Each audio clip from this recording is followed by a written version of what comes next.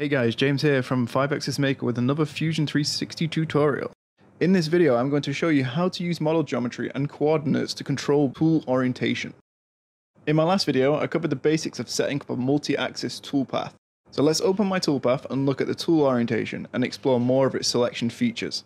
In the previous video, I used the model origin's coordinate axis to set tool orientation, but we can also select edges and faces of geometry. We're not just constrained to model or stock geometry either. This can be done by using any geometry, positioning them at any angle to orientate the tool. My tool will always stay perpendicular from a face or tangent to a line. This can be any orientation, you're not constrained to just 90 degrees. Using geometry is helpful to physically predict what orientation you want your tool to be constrained to. But what if you don't have geometry that meets the correct tool orientation?